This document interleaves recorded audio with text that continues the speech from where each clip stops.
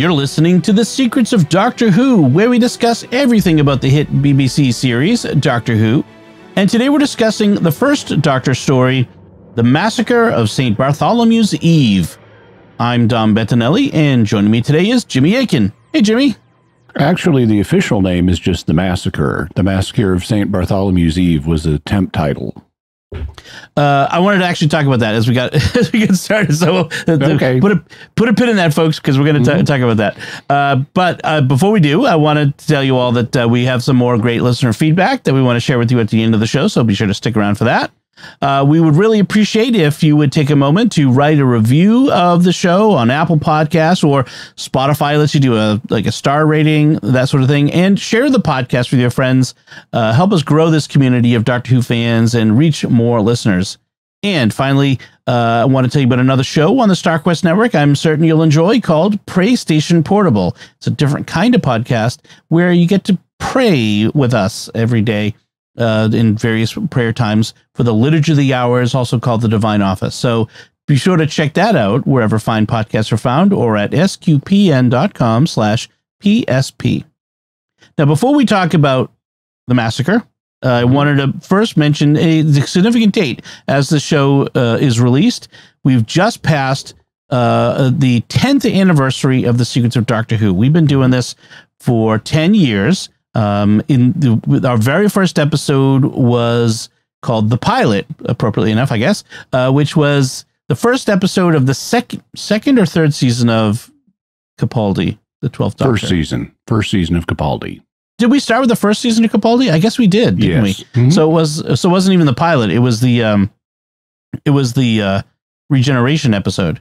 Right. Mm-hmm. No, now I remember. That's right. And it was Father Roderick and Stephanie and you and Father Corey and me. And that's how we got our start. And in the beginning, we have five podcasters at the beginning, and now we're down to just 2. So we've done the elimination rounds. It's down to the final 2. Who's going to make it through to the end? If this were a Highlander podcast, we could say there could be only one. So I think we'll both make it to the end. I'm pretty sure I'll be here for that, hopefully. Yeah. So I just wanted to point that out. There are older Doctor Who podcasts. There are some that were there at the very beginning in 2005 of the reboot. I don't think there were any back in 1963, but certainly there's some that go back to 2005. So, but we're glad to have been doing this for so long, and we're gonna see it out. We're gonna see to the very end. All right, so let's talk about The Massacre. And before actually, let's talk about what we mean by see it through to the end. What we've been doing is a rewatch of classic Who with interspersed new Who, and some interspersed additional stuff like Big Finish for Doctors that we've completed the TV runs of. And the basic plan is we want to finish doing a complete rewatch of the TV run. And then we probably won't shift over to just Big Finish for all of the past Doctors and do Big Finish every week. But we will come back and do new releases of Doctor Who whenever something new is released. Right. So it probably after, and we're still a couple of years away from this, but we probably won't be doing it weekly once we complete the rewatch. And we'll probably be devoting our efforts to all the other podcasts we're on, and it could free us up to do some new stuff potentially. But then we will come back and cover new releases of Doctor Who material in televisual form. Right. My estimate is sometime like maybe end of 2025, early 2026, somewhere around there was when my estimate is we'll complete. But yeah, whenever there's a Christmas special or a new season with 15, 16, 17th Doctors, whatever, we'll be back for that. So yeah, I'm looking forward to. I get this projects I've wanted to do for like so long. Like we've wanted to do a Secrets of Babylon 5 for ages. Yeah, I'd love to be able to get to that. So yeah, looking forward to some new things as well. All right, so let's talk about The Massacre. Jimmy, can you give us a recap, and then we'll talk about some of the stuff surrounding it? Oh boy, this is a complex one for just 4 parts. This week, the first Doctor and companion Stephen arrive in Paris, France in August of 1752, just before the Massacre of St. Bartholomew's Day. So they're smack dab in the middle of a simmering conflict between French Catholics and French Protestants known as Huguenots. Out of curiosity, the Doctor goes to visit the famous apothecary Charles Preslin, and he gets sidelined, apparently, though they don't make this clear, helping Preslin leave Paris to restart his scientific work. Meanwhile, Stephen falls in with a group of Huguenots and gets embroiled in the tension between Catholics and Protestants. It also turns out that a famous visitor to Paris, the Catholic abbot of Amboise, looks exactly like the Doctor. And Stephen is convinced that the abbot is really the Doctor pretending to be the abbot. Stephen also meets a girl named Anne Chaplet, who brings news of the upcoming massacre. The stage is set for the massacre when an assassination plot is set in motion to kill someone called the Sea Beggar, who is actually the Protestant Admiral de Coligny, a friend of the Catholic king. The assassination plot is the work of the Queen Mother. Stephen tries to stop the assassination, but the admiral is still wounded. The abbot, who was an intermediary in the assassination plot, is then killed as a traitor to the king, and Stephen believes that the Doctor is dead. However, the Doctor returns, saying he was unavoidably delayed. Based on information from Anne, the Doctor then learns the date and that the massacre is about to happen. Without revealing this to Stephen or Anne, the Doctor orders Anne to go home. He and Stephen then leave in the TARDIS, and the Queen Mother orders the St. Bartholomew's Day massacre of the Huguenots. Aboard the TARDIS, Stephen learns about the massacre and that all his Huguenot friends died. He also accuses the Doctor of being responsible for Anne's death, though they don't actually know that she died. Stephen is outraged and says he's leaving the very next time the TARDIS lands, and he does so, leaving the Doctor alone. The Doctor muses about his lost companions and considers going back to his own planet, but says he can't. Just then, a young woman named Dodo Chaplet bursts into the TARDIS, thinking it's a real police box so she can report an accident. Stephen also bursts back in and tells the Doctor to take off because 2 policemen are coming to use the TARDIS as a phone box to call their headquarters. The Doctor takes off. Stephen is horrified and warns Dodo that she may never get home, but she doesn't care. It also turns out that Dodo's grandfather was a Frenchman named Chaplet, and the Doctor and Stephen are heartened that this is evidence that Anne Chaplet survived the massacre and had descendants, including Dodo Chaplet. The end. Before we get to our overall impressions, I want to talk a little bit about the behind the scenes, the background material stuff, including the title. So I called it The Massacre of St. Bartholomew's Eve, and you mentioned how there are many sources to say the title is more accurately just The Massacre. And there's some debate over whether, because it was I think it when it originally aired, it aired as The Massacre of St. Bartholomew's Eve, but that's less accurate for some reason, right? Yeah, because the massacre itself really occurred on St. Bartholomew's Day. It may have started at the night before, but it really, when all the casualties happened, it was during St. Bartholomew's Day.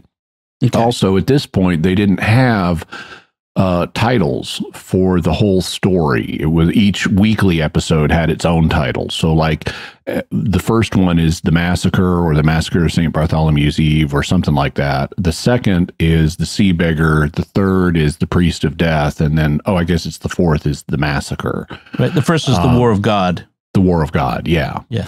So they didn't have complete story titles back then. They had individual episode titles. So the title is a bit up for debate in this period of Doctor Who. Yep. I want to just a quick correction. You said it takes place in first. You said 1572, then 1752, but actually 1572 was the right. Okay, the right. I had it reversed. So another pure historical. So that's really great. Yep. Although a little bit more behind the scenes. This doesn't exist as any really visual form for us anymore. Yeah, this so is just audio. How did you consume it? I bought the audiobook of but the audiobook with linking narration of the original audio. There's also an audiobook of the novelization that's available, but I opted to go for what's closer to the TV version.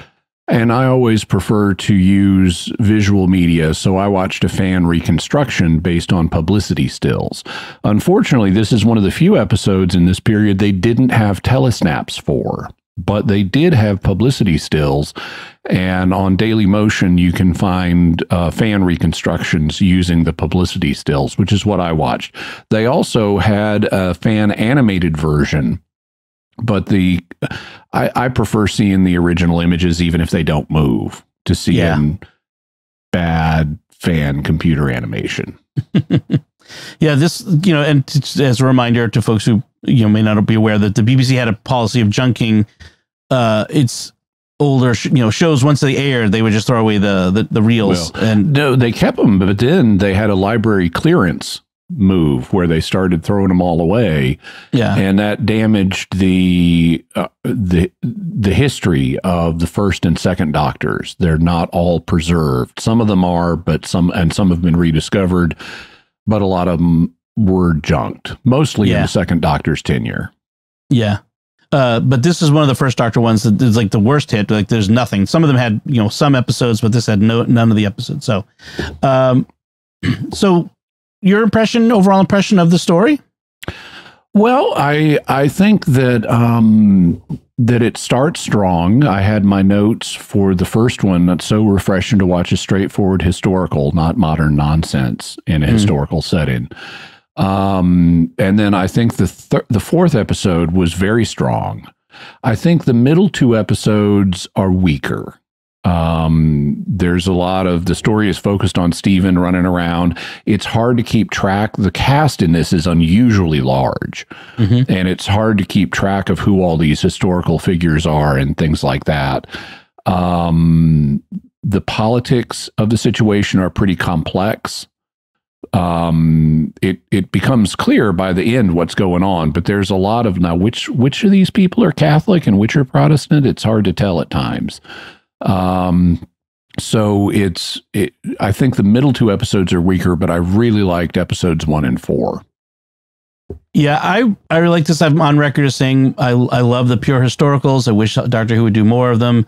And this is another one of those pure historicals that I really enjoyed. The first Doctor ones have been in France, several of them, the Reign of Terror, and now this one, and both of those, which I've only experienced both of them in audio, and I really enjoy it as an audio story. I think it worked. You're right.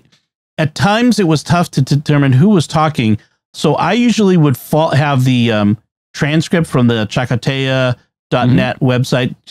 They have all the transcripts of Doctor Who episodes up there, and so if I ever got confused, I could look at that and say, "Oh, that's these people." So that helps. Peter Purvis did the linking narration, and he also helped with some of that as well. And he played Stephen in this. Yes. So one of the things the audiobooks tend to do for Lincoln narration is they try to bring back a companion actor to do the Lincoln narration.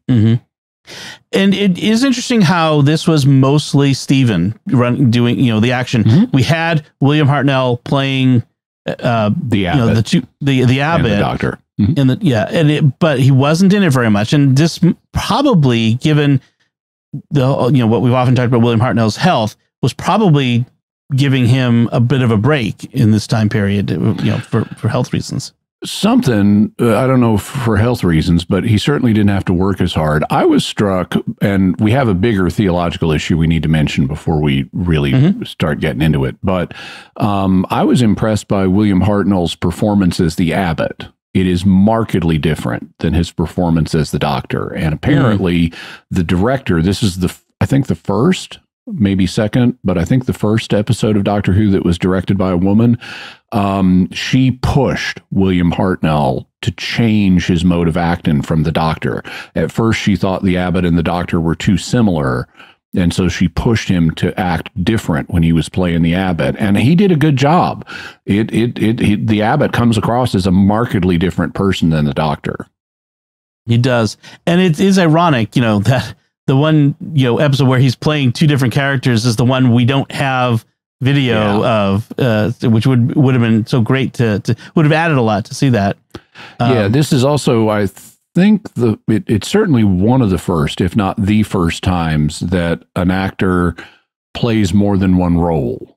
on Doctor Who. I mean, I'm not talking about background actors and things, minor characters and stuff, but where the main cast plays someone other than who they originated. So in this, we have and this sets up the faces problem on Doctor Who. Why are there so few faces in the Whoniverse?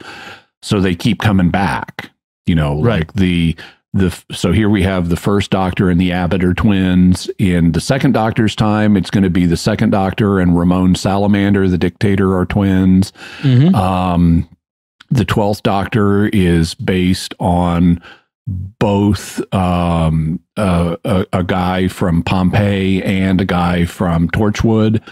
And so we have the 15th Doctor, the 14th Doctor and the 10th Doctor are the same.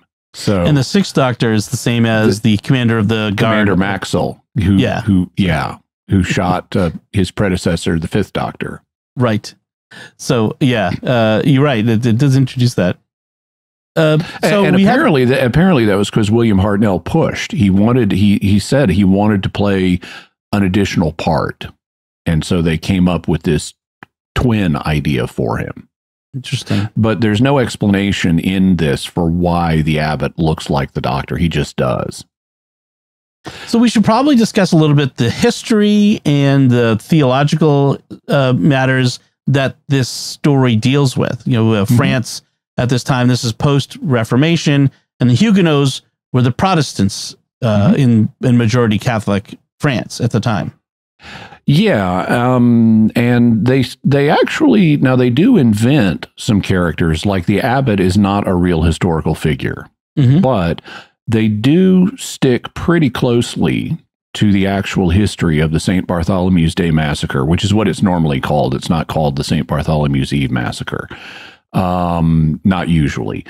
And there was this like assassination attempt on the Admiral de Coligny, and I think there were some other assassination attempts. It was kind of a roll and start to this, and then you had the massacre itself, and it basically a lot of the Huguenot leadership had come to Paris for a wedding that they mention in this between Henry of Navarre, who was Protestant, and his wife, who was Catholic. And so you had all this Huguenot leadership in Paris at the time.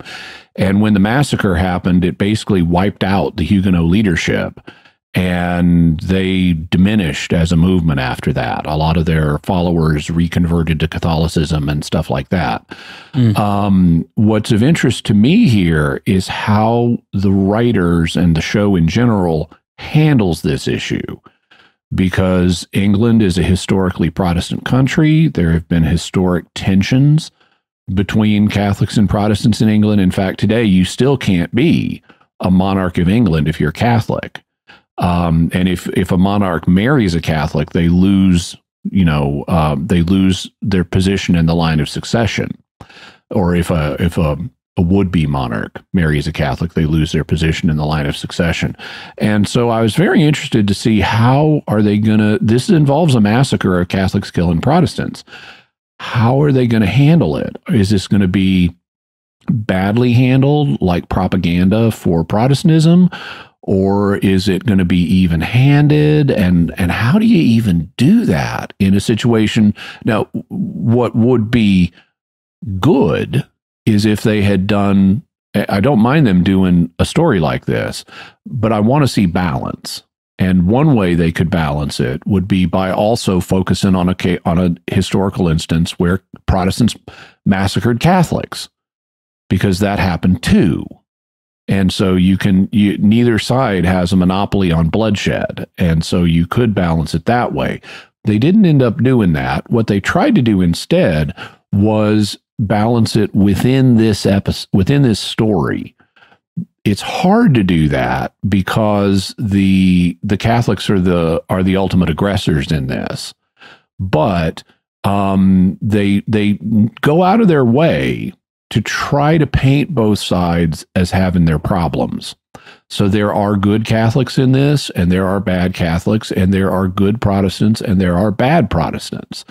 And they also try to just be very matter of fact about it. They don't try to unlike modern Who, they're not trying to lecture us, and they're not, they have a moral assessment of the massacre at the end through the voice of Stephen and the doctor, where Stephen is outraged that this has happened, and the doctor is, yes, but I can't change history, and this is a real tragedy.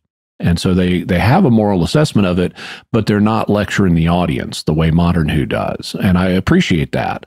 But there's lots of little things in this where they start setting us up as early as episode 1 for The Protestants Are Not All Good. A lot of episode 1 is set in a tavern, and they one of the Protestants comments on Bordeaux wine, which of course is something France is famous for as being a thin Catholic brew. So he's dismissing it because it's Catholic. Bordeaux was often brewed by Catholic religious orders, right, to be used for altar wine too, and I think that might have been an aspect of it. Yeah, there's a number of verbal jabs at Catholics that Protestants are making.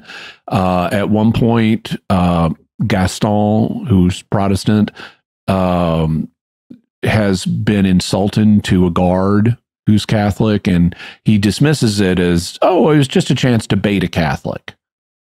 So they're actively baiting Catholics, trying to provoke them. And they show, they have another Protestant, Nicholas, say many of our followers are just as bad as the Catholics.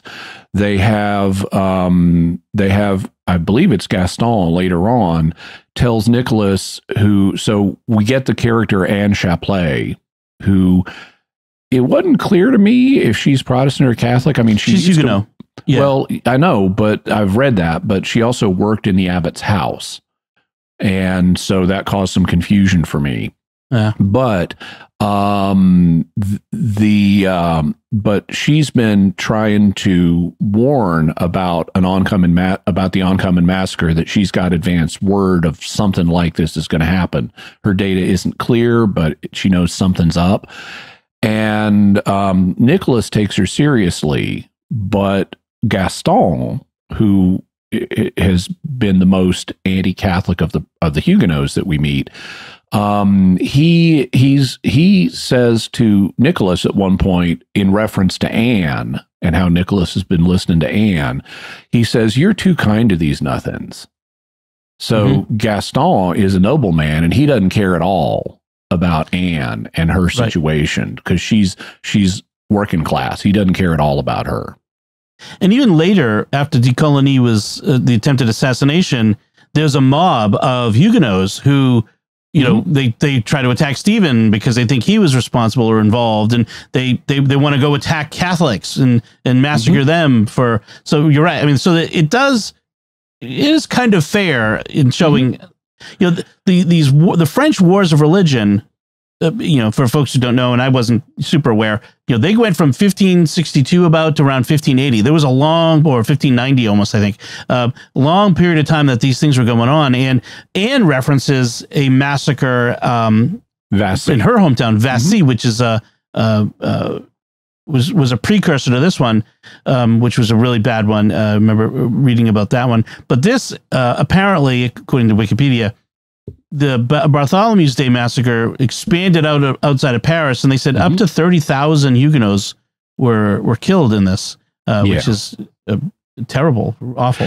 There's also another thing when the Protestant mob is, like, an order at one point is given to clear the street, and someone, I think it's Nicholas, says to drive Catholics from their homes will only make them hate us more. And so that was another point of, attempted balance. And I think they did a good job, given that Catholics are the ultimate aggressors in this. I think they did a good job balancing it. They also showed Catholics doing good things. The king is, even though he's Catholic, he's got the admiral's his buddy, and he's trying to be, considerate, and has worked out basically an internal treaty between Protestants and Catholics. So and it's pointed out this is a generous agreement with the Protestants. And also there's a really nice bit where Stephen has gone to the abbot's house to talk to the abbot, and he wants to alert him. He thinks he's going to talk to the doctor, and he wants to alert him to the assassination plot on the sea beggar, on the admiral. And when he gets to the abbot's house, the abbot can't be disturbed because he's, say, in his office. And at first, Stephen doesn't know what that means, but the abbot is basically doing PlayStation Portable. But he says, I'm here. It's urgent. It's about a dying man. And the priestly assistant of the abbot says, oh, well, if it's a matter of just of administering the last rites, I'll come right now. And given it's not a man who's dying right now, it's about an assassination plot, but he doesn't want to say that. But I just liked how they showed the priestly assistant as being, oh, I'll help a dying man right now. Let's go. Yep. And I want to talk a little bit about some of the characters who are not at forefront necessarily, but they're there. So we have King Charles, who's the king, but his mother is Catherine de' Medici, or Medici, who's an Italian from the Florentine Medici family, the very famous family, and she was a huge figure in history. She was queen. She was married to the King of France. They got a huge actress playing her too. Who did they get playing her? I didn't recognize the. I don't remember the name, but she's just physically imposing, and and she doesn't even. I have in my notes, because when she first appears on camera, I mean, we hear about the Queen Mother, but when we see her, she's in this meeting with the king and his officials and so forth. She doesn't have, and they're all talking about her, and she's sitting right there and just observing, and she doesn't say a thing. In that first scene, that shows you how much power she has, that they're all talking about her in her presence, and she's just sitting there watching them. It was surprising to me, because with audio, I don't know she's there until the very end when she begins to leave. I'm like, they were saying these things in front of her, but she is the power in France. She's, Charles is kind of weak and under her thumb. And in fact, she not only was she queen, but once her husband died, 3 successive sons were kings of France, one after the other, Charles being, I think, the middle one. And the marriage, Prince Henri was marrying his sister, Charles' sister, so her daughter, Marguerite. So that was what the arrangement had been. And so she was going to the kind of undermine this deal that she already made. So Catherine de' Medici was known just as sort of the spy master. She was this political mastermind, at least, historically, some theorize that she was this political mastermind in France and internationally, even, really running things, running the show. And I understand for a children's show like this, it's not historical scholarship. I would be curious to know what modern historians have concluded about her. But here she's this powerful, mostly, not entirely, silent, power behind the throne. I've read a little about her just in passing and other things, and it kind of comes across that she's this powerful woman of this period of time, this late Middle Ages or early Renaissance area. I don't know exactly how you would describe it, but this is it's sort of the early modern period, actually. Oh, okay, 1572. Yeah, you're right. So. And we also have Marshal Tavannes, who is the Catholic in the King's Council. He was the head of the army. You have Admiral de Coligny, the Protestant head of the Navy. And there was this whole thing with the Spanish and the Dutch and going to war, which I didn't get. I don't really know enough. I know a little about the history of the time, but I didn't understand what was going on there. So I'm not sure it's important to the story, but just... It's not. Yeah. It's just there's a debate about whether or not France is going to ally with the Dutch against the Spanish. Right. And I guess, again, the Dutch were Protestant, the Spanish were Catholic. And so that is probably part of it as well. So the doctor, when they land here in Paris in this era, he wants to go visit this Charles Preslin, who was an apothecary. And a real guy who really did like discover germs. Oh, interesting. Because I tried to look him up and I couldn't find anything about him. And what I found was someone saying that maybe he was type of Louis Pasteur, but Louis Pasteur is much later, like centuries later, who was one of the fathers of germ science. But I didn't realize that Breslin was. Well, I thought he was. Maybe I'm wrong about that. Maybe I looked at the wrong source. Yeah. Oh, well. Maybe I did. Because I just re-Googled him and I'm not finding. Let's try this. Yep, it looks like I'm mistaken. Sorry. Oh, okay. No, that's fine. But it was interesting how the doctor, wanted to find this guy, and there's kind of a confusing bit in the middle where someone says, "Oh no, Breslin died tell Stephen, Breslin died years ago."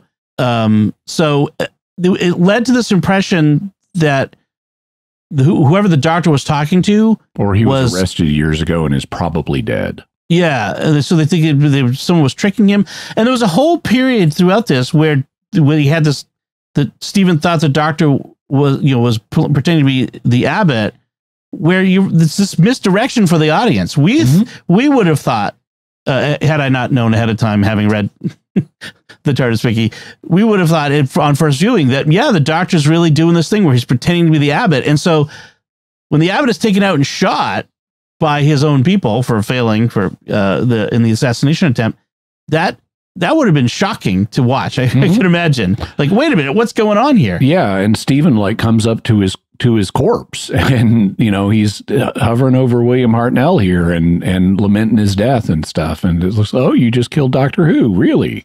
Because they do set it up. They don't clearly explain what William Hartnell is doing. What the doctor is doing in this period. He meets with Breslin, but then, and we see some of that meeting, but then it's not clear how that meeting ends. And then all of a sudden we've got William Hartnell showing up as the abbot. And Stephen, who is normally a viewpoint character for us, tells us he thinks the doctor's impersonating the abbot. And then he gets killed, and then Stephen is devastated by this. He goes back to the apothecary. He and Anne have been holing up in the apothecary's former shop, and he tells Anne the doctor is dead, and then all of a sudden the doctor shows up, and the only explanation we get is, "I was unavoidably detained." Yeah. It's weird that they don't at least throw a line in. That's a writing flaw. They should have said, "I was unavoidably detained. I had to get Breslin out of Paris so he could restart his scientific work," or something like that. Yeah. Another and when Stephen thinks the doctor is dead, he realizes he has to get the TARDIS key so he can get back in the TARDIS and escape. Presumably, drive the TARDIS himself. Yeah, but he doesn't have a TARDIS key, so the doctor's not yet given those out to companions. Yep. One of the things that was interesting, too, is just how Stephen is gradually isolated throughout this. First, he befriends the Huguenots, but they begin to suspect him once he starts telling them that the abbot is his friend that he's traveling with, and they're thinking, "You're friends with the abbot, he's our enemy." And so you have this gradual isolation as he's trying to save the sea beggar, and then eventually realizing it's Admiral de Coligny, and he's trying to warn them, and they're not listening. And at least Gaston isn't. Nicholas still thinks Stephen may be on the up and up, but there's this isolation that he goes through, which is, I think, a pretty good writing in this, is to have him gradually kind of running around, trying to get someone to believe him, trying to stop this thing that really he doesn't have any personal stake in any of this. It's not his life on the line. He's a man out of time, and yet he still has this desire and need to help these people to prevent something. And it speaks well to Stephen's character as we see it here. Yeah, and they assumed the Huguenots. So what initially gets Stephen in good with the Huguenots is that because he doesn't know anything about this Protestant Catholic conflict, and he's from the future, he knows less about it than we do, is that he's English. And so they pick up on the fact he's English. So I guess he's from the England of the 24th or 25th century or whatever. And the accent hasn't changed so much that, as it would in real life, they can still tell he's English, and they just assume he's Protestant like they are. That's actually a dangerous assumption, because in the 1500s, after Protestantism was imposed on the British populace, there were a lot of people who were still Catholic, and some of them were crypto-Catholics. Like there's speculation William Shakespeare was a crypto-Catholic, based on things that are in his plays. There also, though, were what were known as recusants, who were Catholics that had the financial and political resources to stand their ground and resist the imposition of Protestantism. And they maintained estates where everybody stayed Catholic. You know, they were able to thread this delicate political situation. And then there are expatriate Catholics from England, because what happened with a lot of folks is they wouldn't abandon their faith, but they didn't have the resources to be a recusant, and so they fled the country. And one of the places they went was France. That's in fact how we got the famous Catholic Douay-Rheims Bible, which is the Catholic equivalent of the King James Version, but actually came out before the King James Version. There were groups of Catholics in Douay, France, and in Reims, France, and they translated the Old and the New Testaments and stuck them together, and it became known as the Douay-Rheims Version. Right. So, so these Huguenots, even though they gloss over it, it's actually a bad assumption that Stephen is a Protestant just because he's from England. He could very well be an expatriate Catholic who fled over here. That's right. There is at one point Catherine de Medici, the Queen Mother.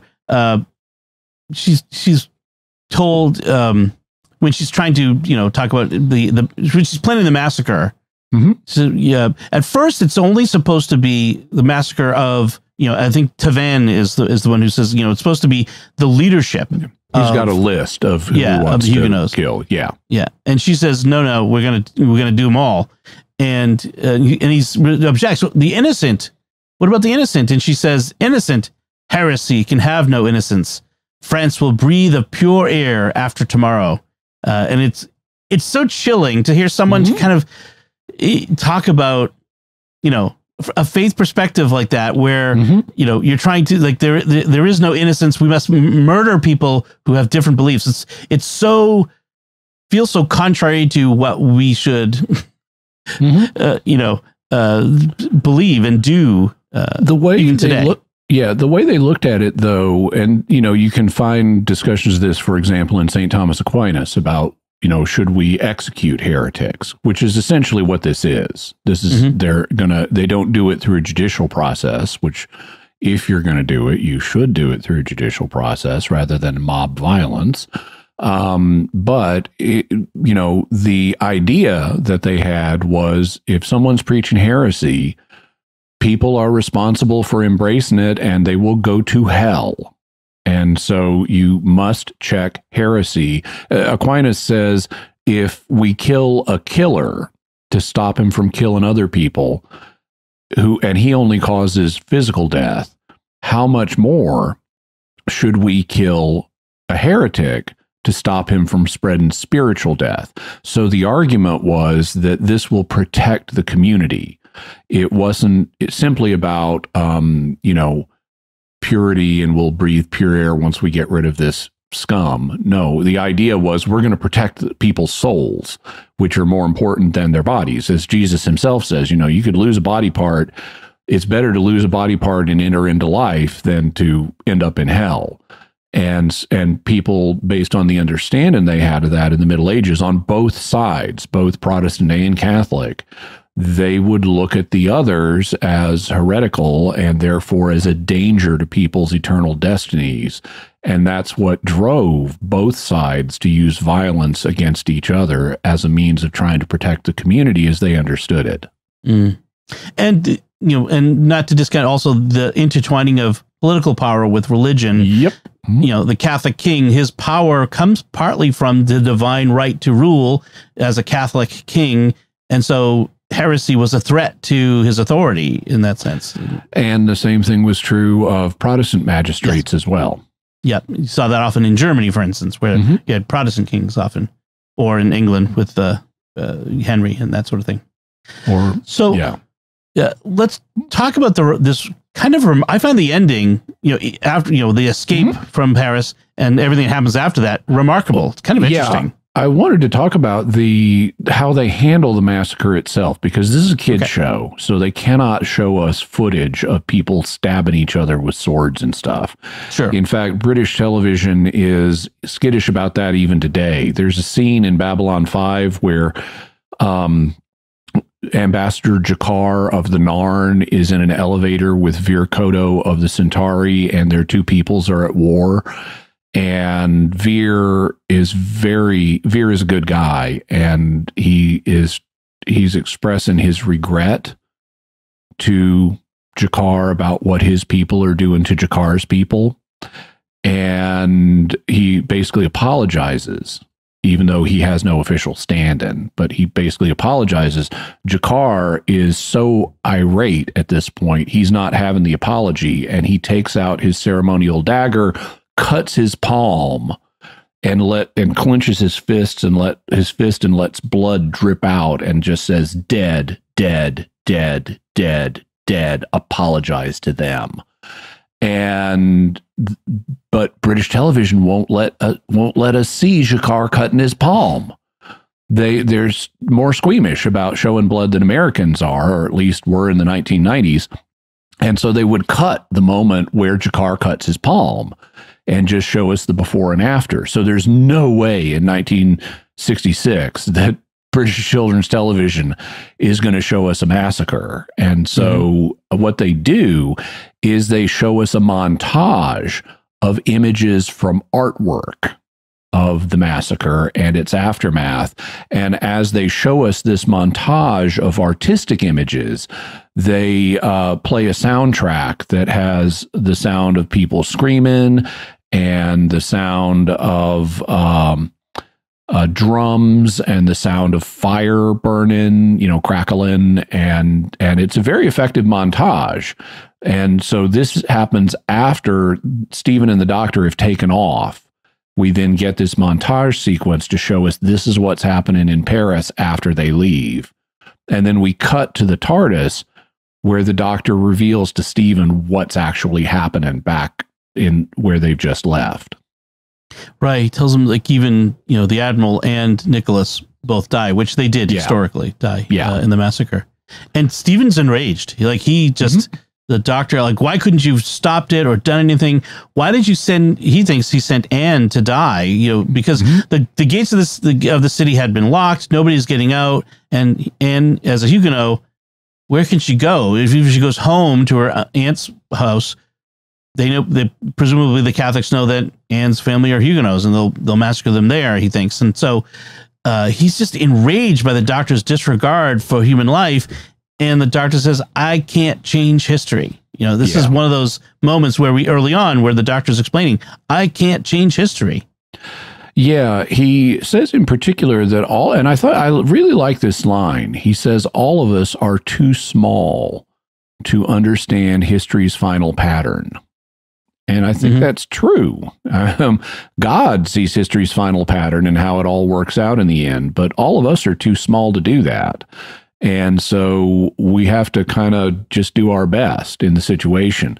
Now, what the doctor could have done, because I agree with Stephen, it is cold for him to send Anne Chaplet back to her aunt's house, which is where he sends her, because unlike the Admiral and Nicholas, the doctor doesn't know her fate. So it's not, and she's not an essential political player in this period. She's just a servant. And so, so she could become a companion. He could take her out. And in fact, they considered making Anne Chaplet a companion of the doctor, because right now it's just Stephen. And they ended up not doing that because they were afraid of a concern like Katrina, or Katerina, I'm sorry, who had been a temporary companion that they didn't plan on keeping because she was from the past and was ignorant of many of the concepts that she'd be introducing. They later proved that's not a concern in the second Doctor's time, because they introduced Jamie. Yep. And Jamie was from the past, and he just rolled with anything that happened. It was fine. So they were unnecessarily cautious about introducing a companion from the past in this case, but the doctor could have saved Anne. There's also a problem with the solution they give at the end of Dodo's grandfather. It was a Frenchman named Chaplet, and her name is Chaplet, and that's somehow evidence that Anne survived. Well, yeah, names are passed down by the male line, not the female name. So if Anne Chaplet had gotten married to anybody and had descendants, unless she married a man named Chaplet, those descendants wouldn't be named Chaplet. That's a very good point. They were not quite that forward thinking back then where the woman could keep her name. Yeah. Yeah, that's true. And certainly not for descendants of a woman. And Stephen then, I'm out of here. Like, wherever we land, I'm done. Yeah, he says, if your researchers have so little regard for human life, then I want no part of it. Just remarkable. I mean, he's been traveling with the doctor for a little bit, not very long. And they land in the 1960s. So basically 1960s England. And opens the door and he's gone. And as you mentioned, the doctor's muses over the loss of companions and how none of them really understood, even Susan, his granddaughter. And I didn't buy that. I think Susan understood. But there's this really touching moment where he sits down in a chair after Stephen storms out and he says, they're all gone. None of them could understand, not even my little Susan, which I don't think is true. And then he mentions Vicky, Barbara, Chesterton, and I have to wonder if that was deliberate. And now Stephen. And then he says, perhaps I should go home, back to my own planet, but I can't. Which is kind of a first. I don't think we've had it said before that he can't go back. They may have mentioned that earlier in the first Doctor's tenure, but I don't remember it. So this may be the first indication that he left in a way that burned bridges or something, and there would be a price to him going back. Yeah, interesting. They set up the mystery there. And then we have Dodo running in. So this is one of those times back when police boxes were still a thing in England. Yeah. So Dodo is expected to be a police box with a phone to the police department inside. And what I love about Dodo now, she unfortunately does not stay long as a companion, but a lot of people think that she isn't very bright and she isn't very good as a companion. I totally disagree with that. I really like Dodo. I think she was a great companion. But what I love is, and I think part of what was against her was her name, because she's meant to be, her real name she says is Dorothea Chaplet, but she goes by Dodo Chaplet. And the problem is dodo birds have a reputation for being stupid. And I think that conveyed an impression about the character Dodo Chaplet that was not the case. She was meant to be a modern 60s young person. And I think she was. And she's fine as far as I'm concerned. I like her as a character. But what I love is when she barges into the TARDIS and wants to know where the phone is, she completely does not notice that it's larger on the inside than the outside. She just, where's the phone? And we don't get any of the whoa reaction we get from most people. So she's got, as far as I'm concerned, she's got one of the best TARDIS entrances ever. Isn't Ace also a Dorothea? Dorothy. Not Dorothea. Okay. Yeah, I thought I would have thought of that if that was the case. Interesting. So, the idea though that she's a descendant of Anne Chaplet, maybe descendant of Anne Chaplet's brother. But that doesn't tell us Anne survived. No, it does not. Any other notes on this one, Jimmy? Well, I like when Stephen runs back in, it's to warn the doctor that a couple of policemen are coming. So he even though he was outraged, he runs back in and tells the doctor he needs to take off. And then the doctor does take off, and Stephen is horrified. And the doctor's like, you just told me to take off. You're awfully inconsistent. But of course, he wanted him to take off because 2 policemen were about to try to enter the TARDIS. And that would just complicate matters further. But I think and it all happens really fast, but I think what Stephen may have been outraged by is the doctor taking off possibly with him on board. He may have just meant to duck in and warn the doctor, and then he was going to duck out again. And the doctor has now taken him. And he's definitely outraged about the doctor taking off with Dodo, because the TARDIS is not under the doctor's control in this era of the show. And he tells Dodo, you may never get back again. And Dodo's like, so what? And he's like, what about your parents? And I don't have any parents. I've always wanted a different life. This is my chance. And all I've got is an aunt, and she's not going to miss me at all.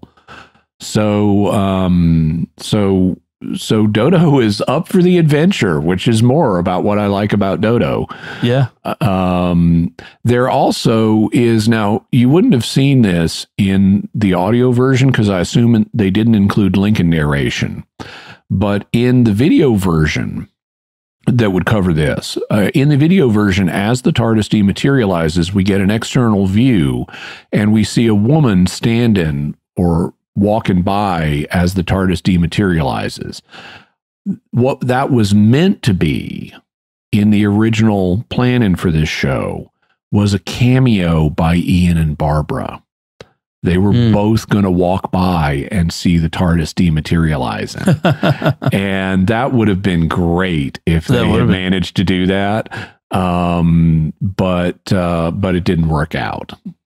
The doctor does mention, by the way, that Dodo looks a lot like Susan, which she does. Up to a point, although she's shorter and a little stockier than Susan.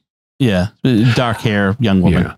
I just love how in his reminiscences, I mean, he mentions Not Even My Little Susan, then Vicky and Barbara and Chatterton and Chesterton. And I love how, I don't know if that was deliberate or not, but it was awesome either way, where because he had a habit of mispronouncing Chesterton's name. Yeah.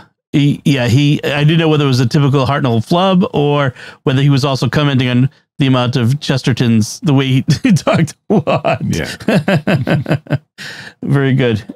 All right. So I also wanted to notice Dodo is kind of timey-wimey for this era of the show. They don't normally incorporate this level of cross-time thinking.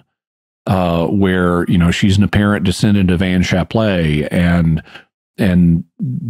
that's a little timey-wimey for this era of the show. Mm-hmm. That's true. And that is the Massacre. So we'll conclude our discussion of that and move on to our feedback. First feedback comes from an older episode, episode 186, where we discussed the 5th Doctor story, Earth Shock. Not Earth Shark. That would be an interesting one. Earth Shock. So this is from 2020, that episode. Anyway, Bougification wrote on YouTube, I love emotionless Cybermen so much more. They're unique and way more creepy. Emotions don't mean agency, and it's way interesting for me to see an emotionless agency, even if it's based on flawed assumptions, than another emotional villain. Which is interesting. Also, an interesting juxtaposition. You love emotionless Cybermen. And then the next one... so this was a comment technically on episode 383, The Belly of the Beast, which was a Missy Big Finish story. But, well, let me read the first comment and I'll explain. So Mark Gillies on YouTube writes, I'm really confused with this one. I thought it was supposed to be a Missy story. So what he's referring to is the fact that I messed up and I used the wrong video file for the YouTube version of that episode. And so that was, I sort of released the next episode, 384, The Creed of the Chromon, which was an 8th Doctor Big Finish story, a week early. So that video was on YouTube a week early. So in the midst of all this, I just changed the title and then uploaded the 383 a few days late. So the Belly of the Beast. All wibbly wobbly, timey wimey, Missy caused us problems. Exactly. And frankly, as you're hearing this, it doesn't matter since this is weeks later and everything is on YouTube in the right place. And if you listen to the audio, you didn't even notice anything. But that means that when Truly Awesome New Mexico Catholic wrote his comment on the episode, he was really referring to Creed the Chromon, and he said, good reference, Jimmy. Earthworm Jim was and is awesome. Next SQPN show, The Secrets of Earthworm Jim. That would be interesting. We'll do that after The Secrets of Doctor Who. So thank you all for your feedback. Really appreciate it. And now we'd like to take a moment to thank our patrons who make it possible for us to create The Secrets of Doctor Who, including Javier P., Jude S., Austin T., Christopher K., and Ira R. Their generous donations at sqpn.com/give make it possible for us to continue The Secrets of Doctor Who and all the shows at StarQuest, and you can join them by visiting sqpn.com/give. This StarQuest show is also brought to you by Exodus 90 and the Exodus 90 app, a daily companion to help you grow closer to God and to become the man you want to be. This summer, join the Enthronement to the Sacred Heart, the Exodus 90 Summer Book Club, and St. Michael's Lent, beginning August 15th and leading up to the Feast of St. Michael the Archangel on September 29th. Go to exodus90.com/SQPN for a 14-day free trial to the Exodus 90 app and to learn more about St. Michael's Lent. That's exodus90.com/SQPN to join us for St. Michael's Lent starting August 15th. And we'd also like to thank Azaman Yannick, who edited this episode. So that's it from us. What did you think of the Massacre? Let us know by commenting on the show at sqpn.com or the Secrets of Doctor Who Facebook page. Send an email to drwho@sqpn.com or visit the StarQuest Discord community at sqpn.com/discord. And you can watch The Secrets of Doctor Who, hopefully the correct version, on our YouTube channel at youtube.com/StarQuestMedia. We'll be back next time when we'll be discussing an 11th Doctor Big Finish story, The Top of the Tree. Until then, Jimmy Akin, thank you for joining me and sharing The Secrets of Doctor Who. Thank you, et bonjour. And once again, I'm Dom Bettinelli. Thank you for listening to The Secrets of Doctor Who on StarQuest, and remember, you are an extraordinary man, Tavan. You see shadows where there is no sun.